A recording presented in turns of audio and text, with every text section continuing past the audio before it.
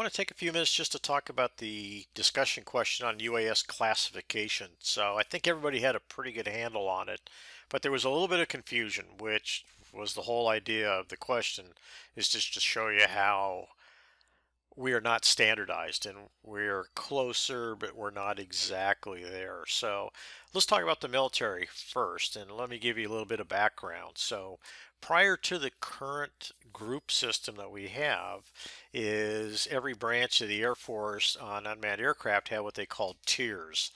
And you can kind of see by some of the nomenclature here on this chart that, the Air Force used a tier NA all the way from tier 1 to tier 3, but then you had a tier 2 and a tier 2 plus.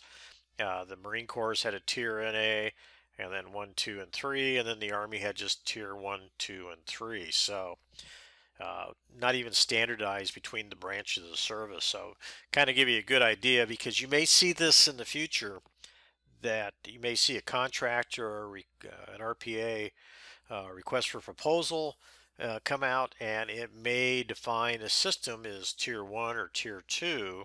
You'll have to look and see which branch of the service it is, and then go in and figure out, going, okay, this is the aircraft that they're looking for on some of that information in order to complete the contract or even to bid on it. So a little bit more, we get into tiers, we talked about it, and like I said previously to this group, if you look on this slide, tier 2 is actually a Predator, a tier 2 plus is a Global Hawk, and then you get into tier 3, which is RQ-170, which is smaller than the Global Hawk. So it's like, well, wait a minute, which one is which? And then down below, we notice that we get into small micro UAVs. We have low altitude, long endurance. A lot of you brought up about the medium altitude, long endurance, the MALEs, MALEs, or the HALEs, which are high altitude, long endurance. And you can kind of see where this is getting confusing in the military. So what the Department of Defense, or DoD, did was said, okay, we got to get everybody on the same page. And this graphic is a little bit different than the one that was in the supplemental materials on the roadmap for the DoD.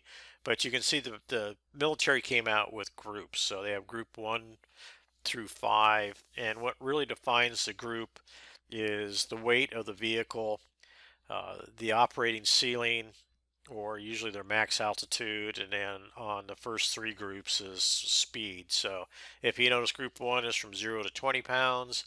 They operate typically less than 1,200 feet above ground level, and their airspeed is less than 100 knots. So you go to group 2, which is the Scan Eagle.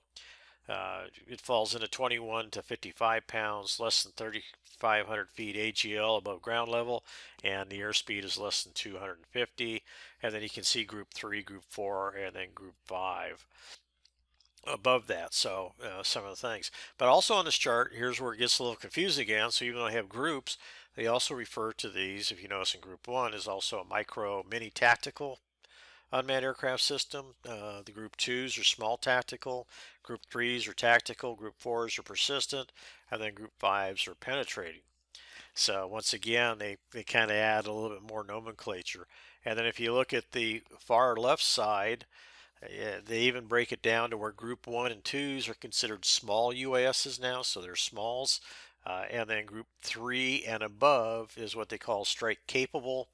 And typically that means that they're able to carry some type of weapon system for use in combat.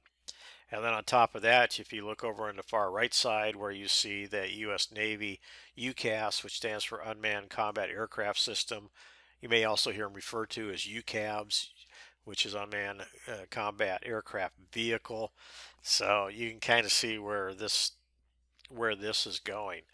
So they're trying to get standardized. They're working on it, but they've got a long way to go. For those who've been in the military, this is no surprise.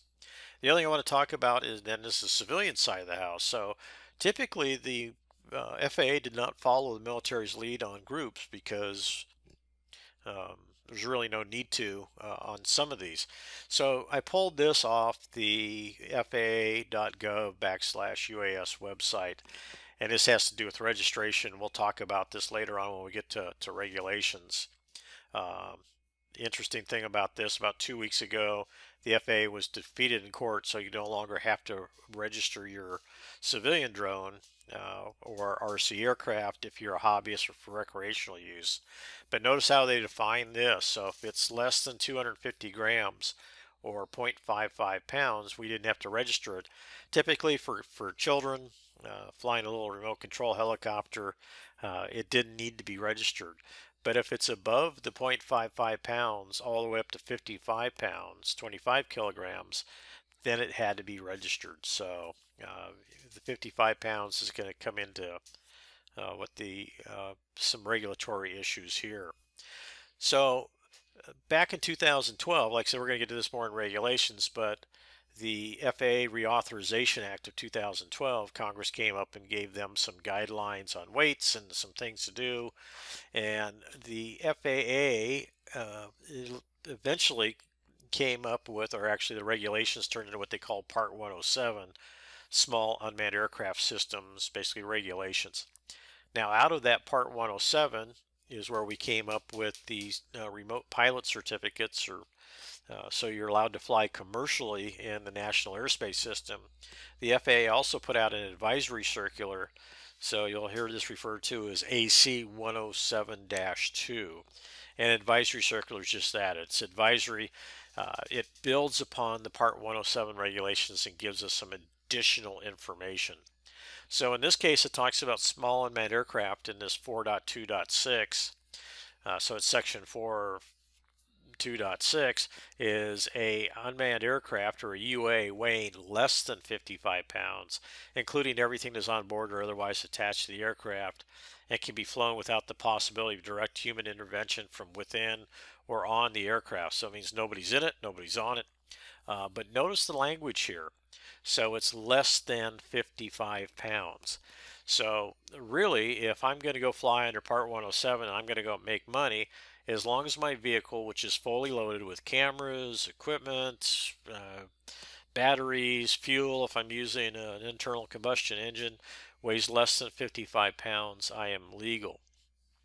So this almost meets the criteria for a small UAS, which is anything in the Group 1 or Group 2 for the military, except they're good to 55 pounds. So if I want to fly an aircraft heavier than 55 pounds, I've got to go through a whole different process, which is called a Certificate of Authorization, also known as a COA. You have to apply for this. The FAA will probably require that you have a pilot's license. They're going to probably put some additional restrictions on you on where you can fly, what you have to do to fly, like filing NOTAMs, notices to airmen, you name it. They could require additional personnel, so we'll talk about that a little bit later on when we get into regulations. So really for us, anything less than 55 pounds is considered a small UAS in the eyes of the FAA, and we can fly in the National Airspace System. So hopefully I didn't confuse you any more or any less, and hopefully this cleared a few things up. But when we start talking military and civilian, you can see where there's quite a bit of difference. And so far, we have not really come up with a good way to define, you know, small unmanned aircraft other than being less than 55 pounds.